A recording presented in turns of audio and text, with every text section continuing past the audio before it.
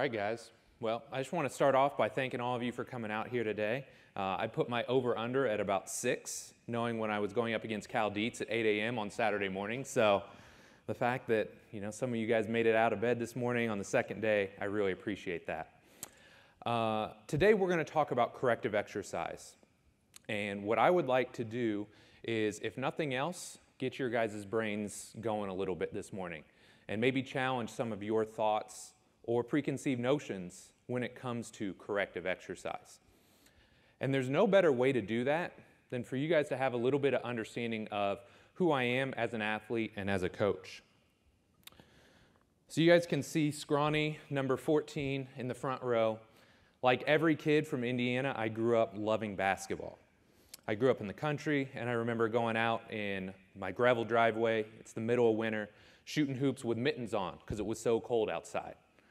Or going in with my father, who worked at Ball State when I was a middle and high school age athlete. And I would go in and just work on my game day after day after day, whether it was ball handling, shooting drills, trying to become the best basketball player possible. And my end goal at 13, 14, 15 years old was to become a basketball coach. So I feel like coaching has always been in my blood. And I remember being 13, 14 years old, and I'm going to date myself here, but I used to record all the best basketball games with my VHS tapes, okay? So here I am, 13, 14 years old. I'm recording IU versus Michigan when they're in the top 5. And I'm watching the great Pacers versus Knicks rivalry games. And, I didn't realize it at the time, but I'm 13, 14 years old, and I'm breaking down game film, okay? Watching offenses, watching defenses, watching shooting mechanics, because I was so enamored with the sport. And it was frustrating to me because over the course of my high school career, I had another prodigy from Indiana, which is Bob Knight. My high school coach loved Bob Knight. So if you guys know anything about Bob Knight, all the highlights that you see, that's real life. So that was my high school coach, very, very tightly wound. Every single practice, he's running, he's yelling, he's screaming, he's throwing basketballs at us.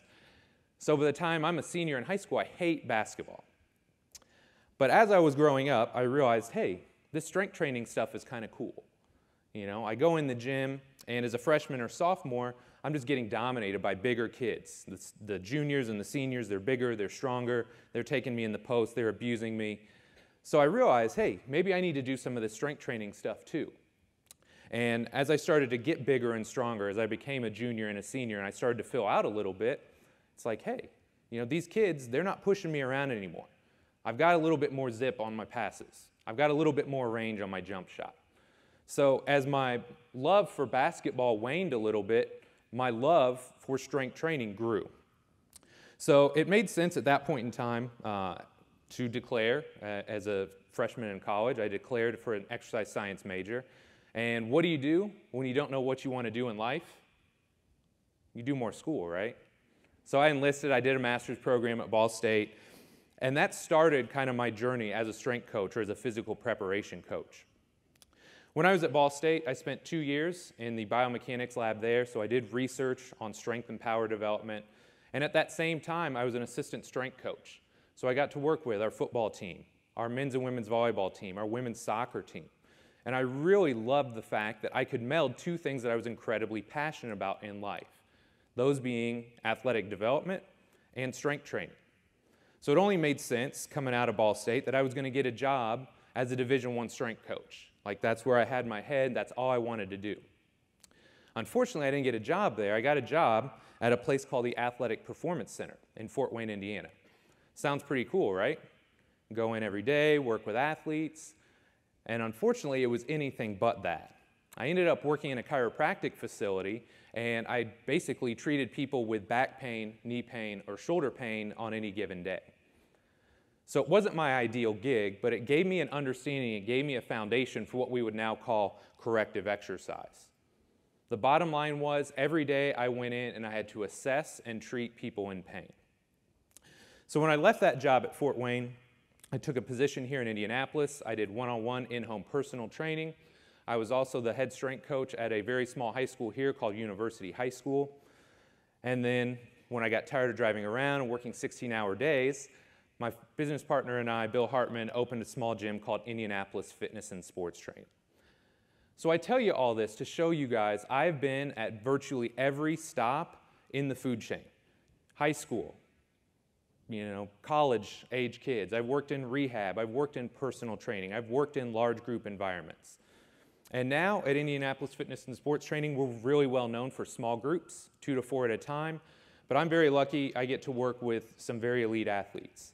A lot of people always want to say, well, who do you work with? What are you doing?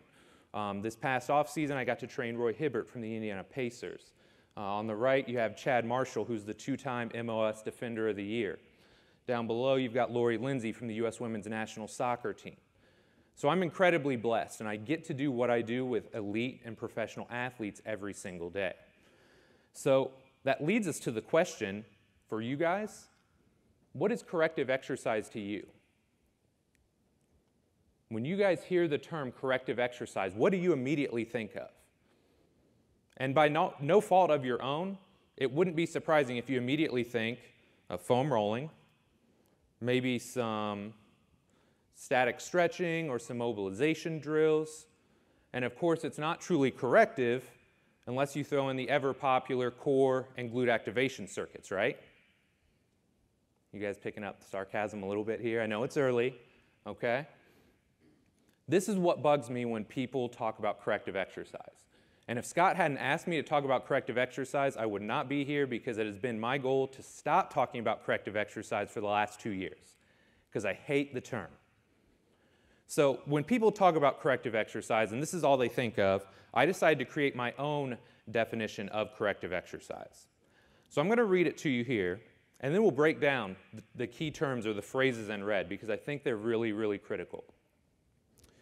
Corrective exercise is a holistic approach where an assessment is used to determine specific weaknesses and/or limitations of the athlete. This assessment drives the programming process where a systematic and progressive approach is used to reduce the likelihood of injury and improve performance. Yes, it is a mouthful, okay? But think about all this for a minute. Holistic. If you came into our gym, you would see all kinds of different exercise modalities and exercise mediums because I don't care. I don't care if it's a dumbbell, a barbell, a kettlebell. If it works, I'm going to use it. Second, the assessment process. This is absolutely critical to what we do. I love the saying, if you're not assessing, you're guessing. I'm a firm believer in that because your assessment drives what you do with your client or your athlete. Without an assessment, you don't know what their specific weaknesses and/or limitations are. Then from there, it is not Mike's magic wheel of exercises. I don't just spin the wheel and choose exercises or set rep schemes. We have a systematic approach to program design, to progressing or regressing a client or athlete. So we give them the best possible training experience. Because in the end, I think if we're doing truly corrective exercise, if we understand movement and biomechanics and physiology, two things happen at the same time. We reduce the likelihood of injury and we improve performance simultaneously. Too often, people think these are mutually exclusive goals. Well, either you keep them healthy or you make them beasts on the field. And I don't agree with that. I think if you do smart training on a day-to-day basis, if you understand movement, biomechanics, and physiology, you can absolutely do both at the same time. So in my world, corrective exercise can be just about anything. It depends on what the client or athlete in front of you needs. Maybe it's foam rolling, maybe it's mobility drills, maybe it's conditioning, maybe they fatigue too fast and that's why they're getting injured or they're not performing at the level that you want. So really, anything on this list could be considered corrective exercise. Now, no sooner do I say that than you go to the ever-popular YouTube and you find a demonstration on how to perform a lat pull-down. I'll let you guys judge for yourself the quality of this guy's technique.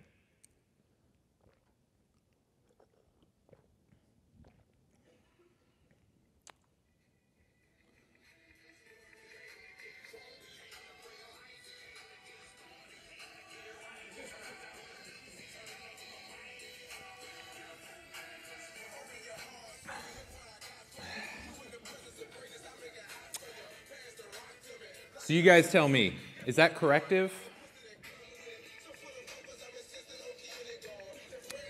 I think not, okay? So the question that you guys are probably thinking, every person wants to ask me, well, how do you know what needs to be corrected? Hopefully you know it is not that gentleman doing his lat pull downs in a circle around the gym. So again, let me give you a little bit of my philosophy and a little bit of where I think we need to be taking our athletes. Are you guys familiar with Gray Cook's performance pyramids at all? I'm going to give you a little insight into how I look at these or how I interpret these. And a balanced athlete comes to us with what we would call a strong or broad movement base. So if you think about a really strong pyramid, it's got a strong base, and that is movement.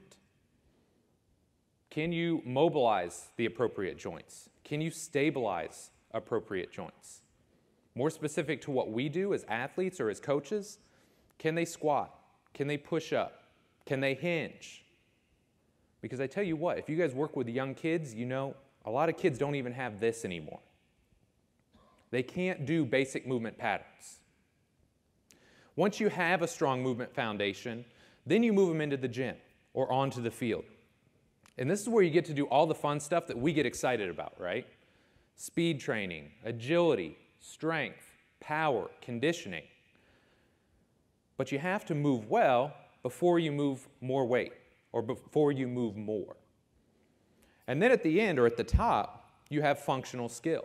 So this is what our sport coaches are there for. Being able to kick a soccer ball, being able to hit a baseball, being able to throw a football.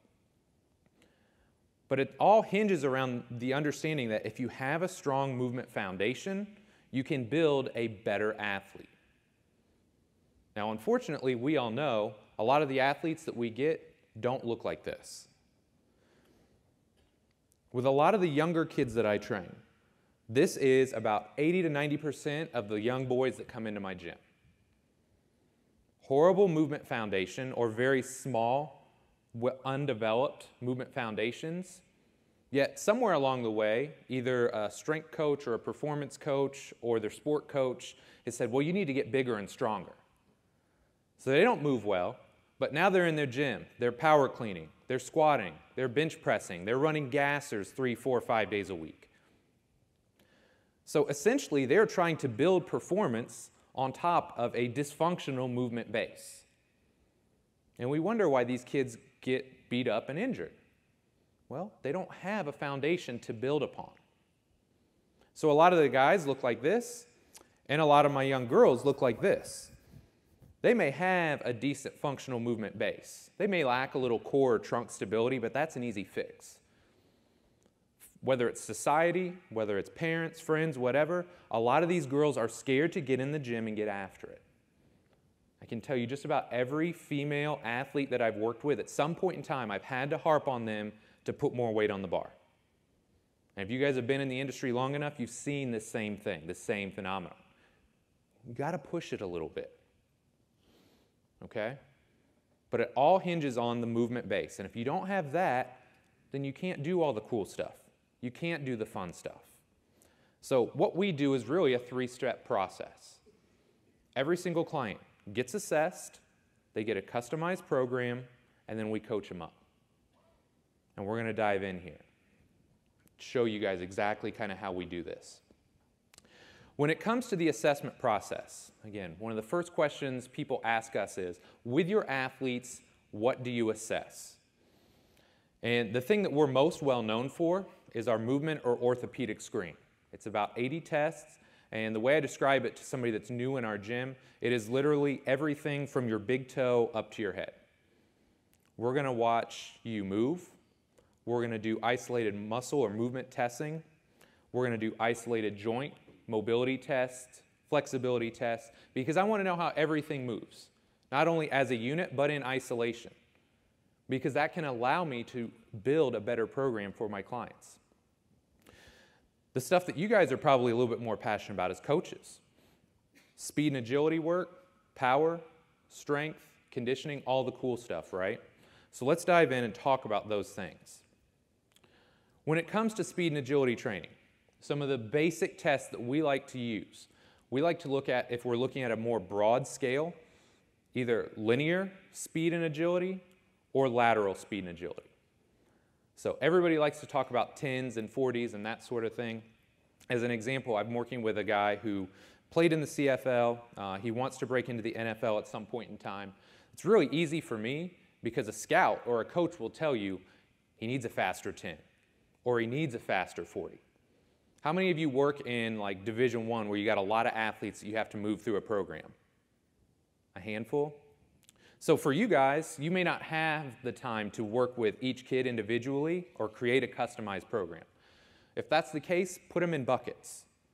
You know, a very easy technique that I learned from Darcy Norman of Athletes Performance, they group all their kids or all the guys that come through their system into one of 3 groups. Either they're going to be linear acceleration, so they need to work on like their 10 or their 20. They're going to be more of a max speed type client, so 40s and 60s, or it's going to be lateral agility. So somebody that needs to work on a 5-10-5 or a cone drill or something of that nature. But when you look at all these things with your athletes, it gives you a really strong understanding of what does this client do well? What do we need to work on to get their game to the next level?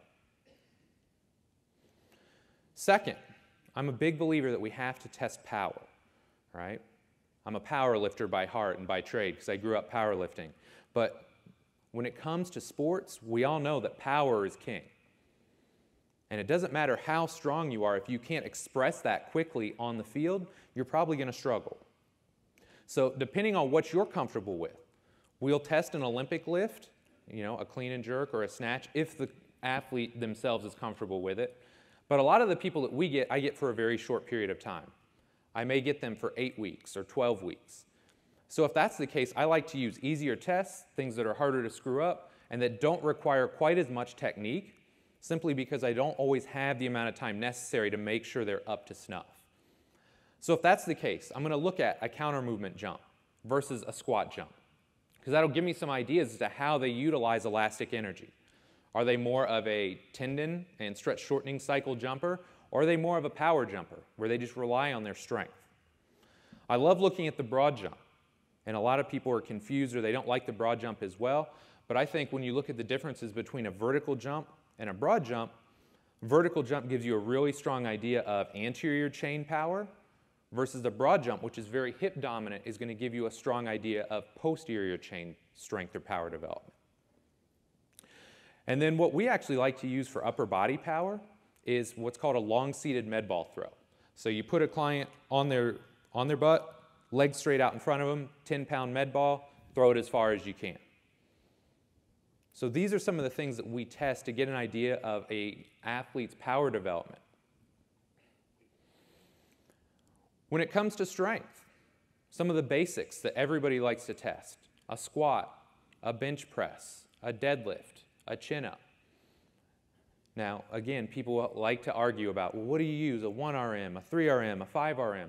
Whatever you are most comfortable with, because you are their coach. And I've seen arguments for and against every single one. Some people will say, well, you're more likely to get injured on a 3RM because you're fatigued.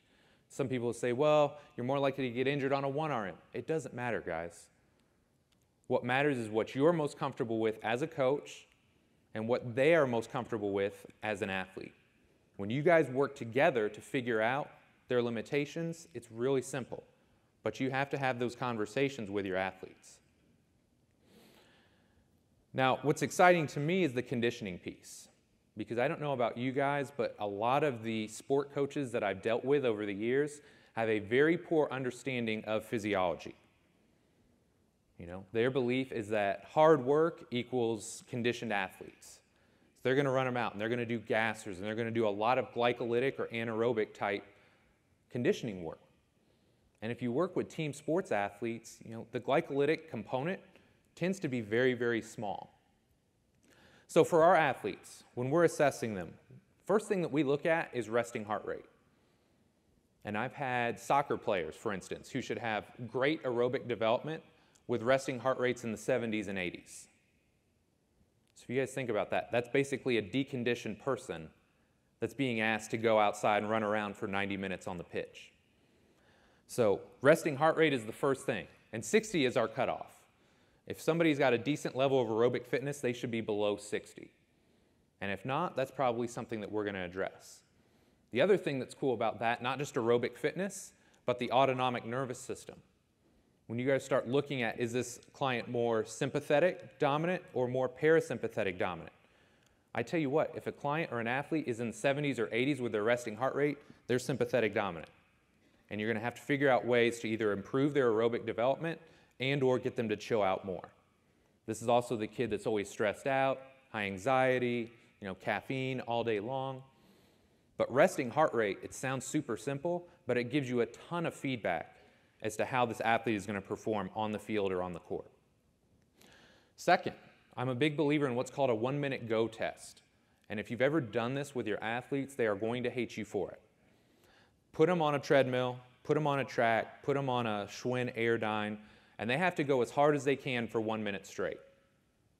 So you're not only tracking how far they go and how high their heart rate gets up to, but most importantly, you're tracking what's called their heart rate recovery. How quickly can they get back down below 130 beats per minute? And if it's taking them 2.5, 3.5 minutes, that's something that needs to improve. Because again, if they're running around out on the field and they're at 160 beats per minute, 2 minutes after they've done a big run, that person is gassed and they're not going to perform well. I'm also a big believer in a modified Cooper's test. So instead of the 12-minute traditional Cooper's test, we go 6 minutes, go as hard as they can, and we track their heart rate over the course of that 6-minute time period. When you get their average heart rate over 6 minutes, it gives you a pretty strong idea of their anaerobic threshold. And again, I'm not a scientist. I don't claim to be. I'm not putting them on metabolic carts. But this gives us a pretty good idea of their anaerobic threshold and where we need to train them if we want to drive their anaerobic threshold up over their off-season training. And then last but not least, the old school push-ups in a minute test. If you just want to get an idea of somebody's basic upper body endurance, this is a pretty good test. And again, I work mostly with like soccer and basketball and football. So I don't do this quite as often, but if you work with wrestlers or grapplers or MMA fighters, this could be something that you guys choose to use. So the next question becomes, I've got all this data. All right, so I've watched them move. I've got their speed, their power, their agility, their strength, their conditioning. What do I do with it? And I tell you what, the first time Bill Hartman showed me his assessment and showed me all these tests and sent me like a write-up on it, I was totally overwhelmed. The analogy that we use is drinking water from a fire hose. Okay? You guys have that visual because it's so much information. But what you guys need to do is what you guys do every single day as coaches. You guys have an idea of where this client is right now and where you want them to be. So you take this information and you ask yourself, what kind of athlete do I have in front of me right now? What do they do well? More importantly, what do they struggle with? What is holding them back from becoming the type of client I want them to be? And then from there, it's really simple. You create a program from A to B. But you have to have those limitations. You have to understand their weaknesses first and foremost. Because if you don't do that, you're just guessing. If you assume everybody is weak and lacks power, that's great. But there's one really big, strong kid that's not getting anything out of that program. Last but not least, and this is really prevalent in my world, where at MLS off-season, for example, I had one kid this year for 7 weeks. So I got him like first week in December, and he reported this week. So January 9th, he flew back to Seattle. So as you guys can imagine, there's all kinds of things I want to work on, but I have to be really realistic in the amount of time that I have to work with him and the amount of time I have to impact change. So 7 weeks, I'm not getting a whole lot done. He's got an accumulation phase, and he's got a strength and power phase, and he's back at camp. So I would ask you guys, be realistic in the amount of time you have with your kids. And never forget that our functional movement base is where we need to start. So that's why I always talk about movement is the foundation. If I can teach a client, even in a month, to move better, if I can get them to learn how to exhale, if I can teach them to stop using their hip flexors and their lower back for every single thing that they do, if I can get their rib cage to open up and move more appropriately, they're going to be better at their sport. Right? And I can do that very, very quickly. 3-4 weeks, I can start to make changes. And I've got a great example. Last year, I was working with the number 5 ranked basketball recruit in the nation. The kid's an absolute monster, all right? And when we brought him in and we evaluated him, didn't move particularly well. Dysfunction, asymmetries all over the place. And we flat out told him, like, look, if you don't fix some of these things, you're at risk for some kind of serious ache, pain, or boo-boo. We never try and predict which joint it's going to be, but based on how he moved, we said you will have issues if you don't fix this stuff. Did not stick with us, and later that year had a very, very big scare, sprained his MCL, but it very easily could have been a torn MCL, torn ACL, all that good stuff. And that's not good when your entire livelihood, you could set up your entire family for life based on your ability to play basketball. So I always try and impress upon the clients and athletes that I work with that movement is the foundation. And I want to chase the low-hanging fruit first.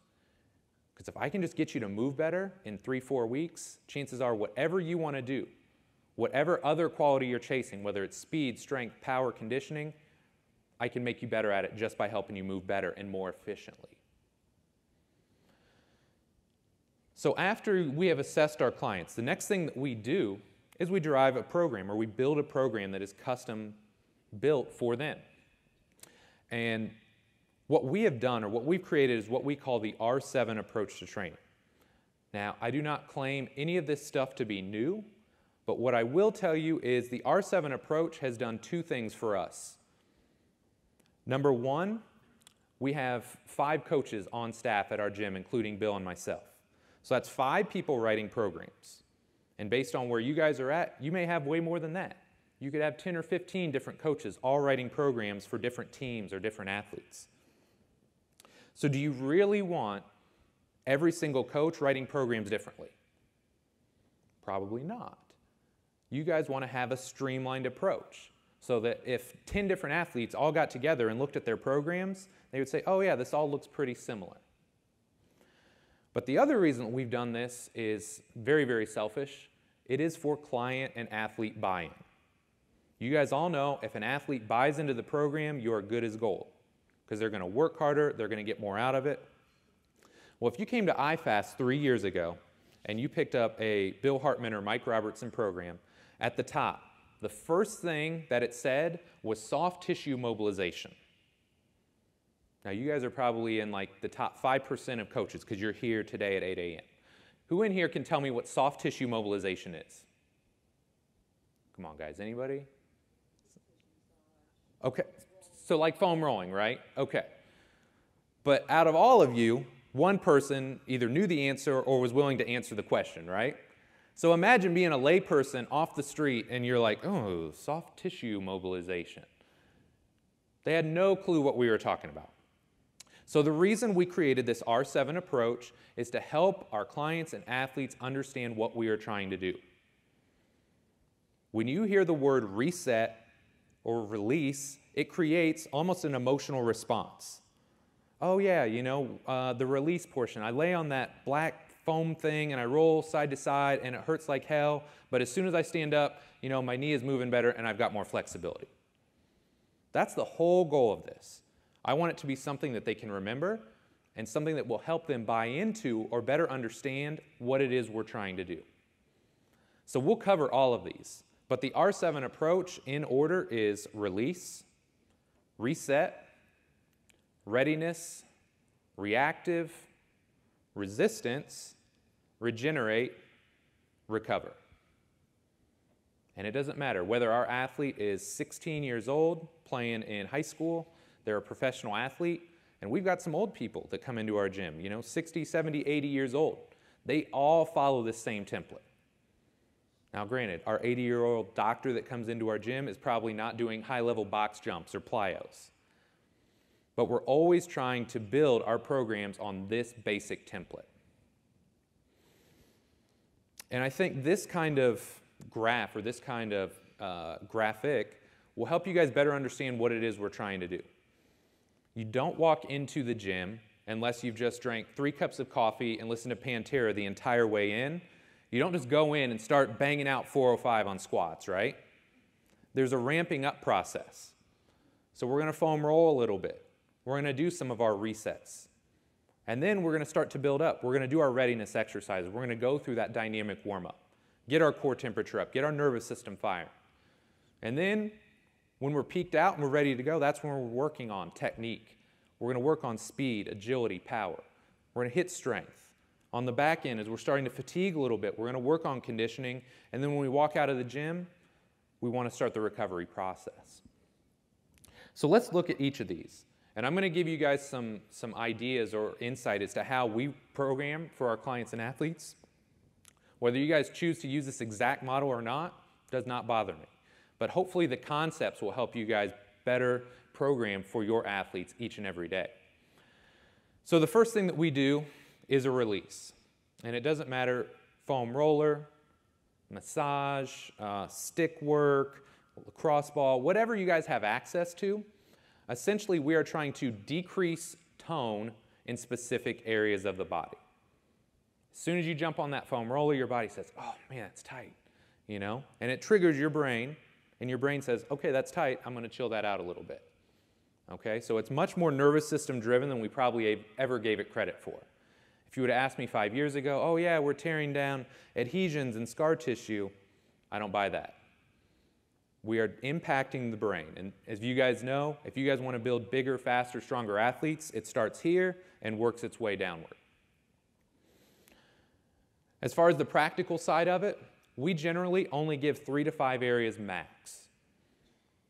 And reason being, have you guys ever had that client or athlete that comes in and they're on the foam roller and it's like they're going through all the motions and they're in there 30 minutes later and they're still going through their foam rolling circuit? Promise you, one of the first kids that I had come into our gym used to tell me, man, Mike, this workout, it just takes way too long, way too long. And literally that day I took a Gym Boss timer, put it on 30 seconds. I made him go through his entire foam rolling session like that. He was through his entire warm-up in about 10 minutes because he was just sitting there and he was coming off work and he's, 20, 30 minutes later, he's still rolling himself out, all right? I get it, you're trying to relax, but there's also got to be some pace or tempo to it. Next, we have what's called our reset, and I have no idea why this is not up here right now, but all a reset is something that is trying to get a joint back to a neutral position. If you guys work with athletes, and I'm going to talk about this in my hands-on later on, virtually every athlete that we have walk in our door walks in with some semblance of this posture. Right? They're all here. They've all got weak abs, their hip flexors, their lower backs. They're in this scissored posture all day, every day. So what we used to do was we'd create these really elaborate programs and we'd be static stretching and activating and doing all these things, and we'd get a change. But it took far too long, at least in my opinion, and it didn't always stick. So I would ask you guys to write this down. If you guys are interested in resets, write down Postural Restoration Institute.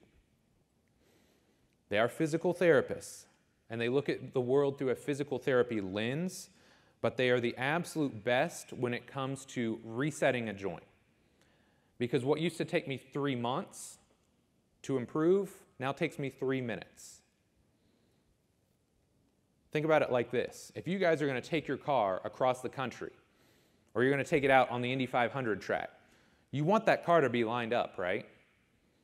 It's the same thing for my clients and athletes. I want to restore a more neutral position through their thorax, through their pelvis, before they go out and they start warming up, or before they start loading their bodies. So all a reset does is it optimizes the position of specific joints so that I can get my clients moving and feeling better.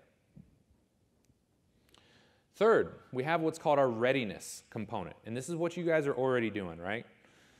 A lot of times it's 6 to 8 movements. If it's a more corrective warm-up, we may be working on breathing. We may be working on abdominal or core strength or positioning. We may be working on just the basic stuff, like groiners and walking Spider-Man and high knees and that sort of thing. A lot of times the corrective component of it, or trying to get somebody in a better position, is about 6 to 8 exercises. and then we'll move them into something more dynamic and more progressive. But I always take this opportunity early on. The warm-up and that movement foundation can absolutely be built very early in the program. Next is where we get to all the fun stuff, right? We can do reactive work. And the goal here is very simple. We want to improve speed, agility, power, explosiveness, whatever you guys are already using. Now, one thing that I see with a lot of programs, and it's not saying that you guys do this, but a lot of, especially entry-level coaches, love to throw the kitchen sink at our athletes.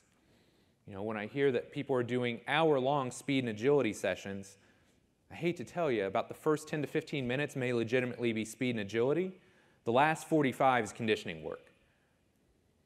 So if you're thinking about something that's very nervous system dominant, like speed training, like agility, like power, you have to do it when you're fresh, and you have to do it up front in your program.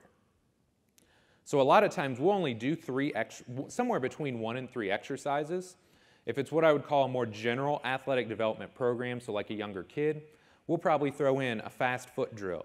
We'll probably throw in some upper body med ball power work. We may do some jumping or that sort of thing. If it's a higher level athlete, like my combine prep guy, for example, what we're going to do with him, we're going to go in for 15, 20 minutes, and we're going to work on his 10. And I stole this from Lee Taft. I'll take 6 to 8 minutes and just work on rehearsing the drill, or rehearsing one single thing that I want him to improve that day. And then the last 8 to 10 minutes is just building out the skill. So it's a short block of rehearsal, and then it's skill-specific training. And then we're getting into the workout. So there's lots of ways you can do this. But I think far too often, if you're giving more than 3 exercises in this part of the program, you're sacrificing quality for quantity. Next, we have our resistance component. And this is where some people love to badmouth just corrective exercise as a whole, right? They assume that since we do all these things to get people moving and feeling better, that we don't actually lift weights. And I don't know if you guys follow Roy Hibbert on Twitter or any of those social media sites, but if you guys saw his vines and his video clips from this off season, that guy got after it.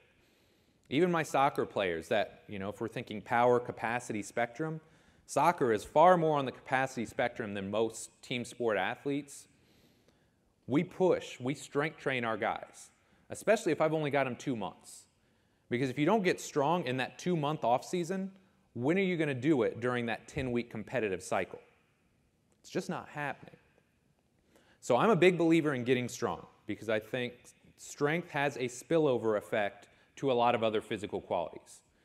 If you're strong, typically you're more powerful, you've got better speed, you've got better agility, because really the ability to control and powerfully come out of a plant or a cut is largely strength driven. So if you guys are going to strength train your athletes, 30 to 40 minutes, you know, if it's a pro athlete, they may go a little bit longer. But again, if you're going 50, 60, 75 minutes with high school age athletes, chances are you're just beating them into the ground. They're not getting enough out of their training. Next, we have the regenerate component. And if you guys want to put like a line through this and write resiliency, I got to give a shout out to Donnell Boucher. He took my R7 and he said, regenerate, I'm not feeling that. But resiliency, I like that. And I like that too. Because a lot of times when people hear the term regenerate, they think like a flushing workout or something lighter just to get them feeling better. Resiliency, that's awesome. Because that kind of cultivates that warrior mindset, right? The ability to constantly get after it, to be resilient even when you're fatigued. So if I can give you guys one thing to think about, is to better understand physiology. And I'm the first to admit, up until about 5 years ago, my knowledge of physiology was, I thought if you did any kind of long duration work, you were going to look like a marathoner. I thought that high intensity interval training, no disrespect, Carwin, sorry. You know, high intensity interval training would cure all ills, you know, and I think I've just evolved. I've grown as a coach, and I've tried to understand physiology better. And what we need to focus on with a lot of our team sports athletes is developing an aerobic foundation first. And there's far more to it than just going out and pounding the pavement for 30, 45, 60 minutes. If you guys ever read Joel Jamieson's Ultimate MMA Conditioning book, fantastic read. It is not just geared towards MMA training. It is like the textbook that we all wish we had when we were taking physiology in college. So understand what this client or athlete needs. If they're a team sport athlete, they need a strong aerobic engine to recover, to be able to perform at the highest levels and not fatigue. Then last but not least, recovery. And if we can talk autonomic nervous system just for a minute, we all know the sympathetic response, right? Fight or flight. We learned that probably our first day in exercise science. But on the other side of that spectrum is the parasympathetic, the rest and digest. And we have talked so much as an industry about post-workout nutrition, right? How quickly do we need to take that shake in? Is it 15 minutes or is it 15 and a half? You know, how tightly, you know, whatever that window is, we've just beaten this thing against the head. But we never talk about your nervous system, the rest of your body. When you're going through a workout, you are very sympathetic, and that's a good thing. You need that sympathetic system to demonstrate speed, strength, power. But when you're done, can you shut it back off? And a lot of our athletes cannot. They go home, they're toned up, they're stressed, they don't sleep well, they don't eat well, and then it's this vicious cycle. Well, now they're back to see you again the next day. They're still sympathetic. They've not recovered from the last workout. So this is something that we harp on all the time with our athletes, with our clients. When you're done with a workout, we're going to do something to kickstart that recovery process, to get you from a sympathetic, toned-up state to a parasympathetic state. Sometimes it's simple as one breathing exercise. And if you've been going hard, and then I make you sit down and do crocodile breathing for 3 minutes, you will be shocked at how hard it is for you to get your breath, to get a full clean inhale, and most importantly, a full clean exhale. But start to think of it in this fashion. If you guys take nothing away from this talk other than this, and you start doing this with all of your clients and athletes, I guarantee they're going to move and feel better. And I'm going to go kind of light on the coaching portion here, simply because I've got a hands-on later where I'm going to go over a lot of this stuff. But when we're talking about movement correctives, a lot of times as coaches, and I'm guilty of this in the past as well, once we've shown our athletes the warm-up, we just kind of let them go. And at this point in my career, I realize every single thing that our athletes do is important. So if I'm giving them a leg lowering, and their back is super arched and their body's all over the place and they're unstable, that leg lowering exercise is doing absolutely nothing for them. So not only myself, but my other coaches in my gym, I really harp on them. If we believe in corrective exercise, and if we believe in getting our clients to move and feel better, there is no better time than the warm-up to start dialing that process in. As coaches, I think we all know, though, that really, the coaching starts the second they walk in the gym. If you've done this more than a year or two, chances are you can tell with some degree of confidence when that athlete walks in the door what kind of session they're going to have.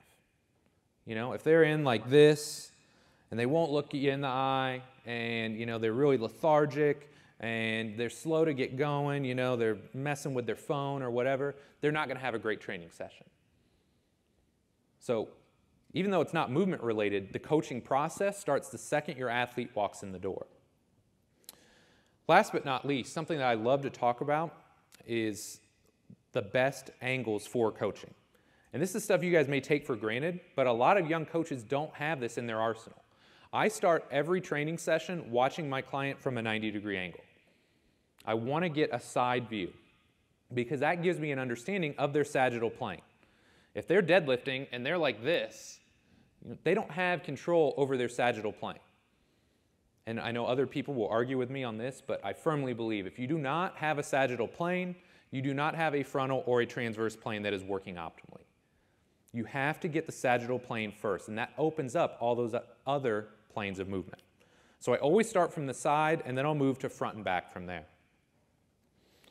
As far as energy system correctives, if I give somebody a specific heart rate, there's a reason for it. If somebody's doing what we call cardiac output work, which is lower level aerobic development, they should be between 120 and 150 beats per minute. If they're at 160, 170, they're not getting the adaptation that I want. So we have to monitor heart rate. We have to make sure they're doing things the way that we want them to. Then we have to monitor movement quality too. Because if I give somebody 60 minutes of aerobic development work, whether it's cardiac output, high intensity continuous training, and their knees all over the place, and they're just really sloppy with it, I'm reinforcing bad movement and bad posture. So in reality, everything that we do should be corrective. From movement to biomechanics to physiology. If you guys have a good understanding of these three pillars, everything that you guys are doing already for your clients and athletes is in reality corrective.